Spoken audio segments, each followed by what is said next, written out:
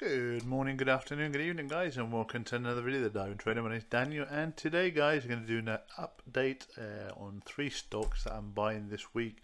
2 of the stocks I already have in my portfolio, so it's just a case of averaging in. If you haven't got these stocks, I could consider these stocks at the moment as the prices that they are quite well priced, quite cheap. And the third one is a stock that I do not have. I will be buying, and a lot of people have been talking about it on you've probably seen it on YouTube. I know a lot of people that have this stock, and I'm looking at the price this week, and I've always said that if I get into this company, it will be below $20, and it just so happens that they're just below $20 at the time of recording. So yeah, let's get into it. The first one you can see is on the screen. It's a giveaway. And that's Curiositystream. Now, Curiositystream is, I consider, as being the next Netflix for the future, in the sense that it's a platform, a streaming platform that has a variety of documentaries. Okay, so it's for the specific to that niche market. It's quite a niche market, and I think it has a lot of future. The CEO is the guy that actually put this Discovery together back in the day, so he has a lot of experience, knows where he's going. It's a stock that, to be honest with you, it's going to take a while to get there. Having said that, it's one of these stocks that you need to just sit and hold on for a while. So it's a long-term stock, it's not a short-term stock by all means. And with these sort of type of industries, the streaming industry, it entice people to get on and register, to subscribe, should we say. You have to really have a low price, and that's what they have. They have a real low subscription. I can't remember what the price is, to be honest with you, but if you have a look, I'll leave the link in the description of a video. I've already done a review on this company, an in-depth review, so I'll leave that in the description for you to watch that. So yeah, I think this is a great one to be looking at for the future.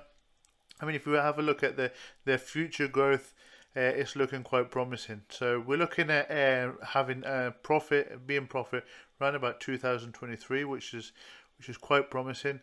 And as you can see, revenue, this is how they expect revenue to grow over the next few years.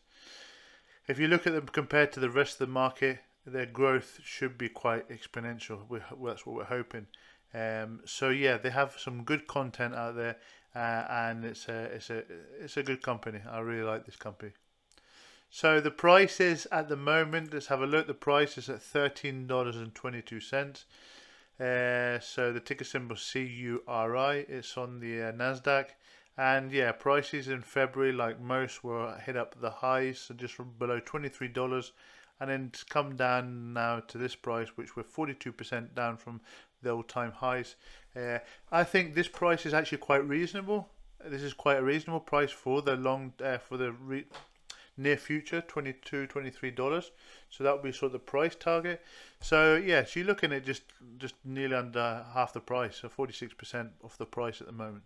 So I consider this one as an exciting one. So yeah, like I said, I'll leave the link in the description so you can have a look at the review on that one. Now the second one is Drone Delivery Canada Corporation, ticker symbol TAKOF. High, volatile and very risky one.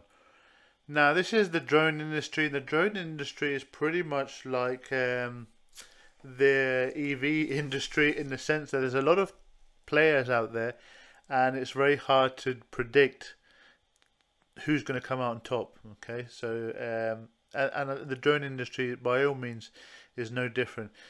So I'm sort of looking at the companies. I've been looking at companies, looking to see how do other companies differentiate themselves from the others. Okay, so this company to me is quite a complete company. It's at cheap prices. I actually bought pretty high at them. I think I bought around about $1.65. So yeah, we're down at $1.21. The sense it's on the OTC market, so it's considered a penny stock really.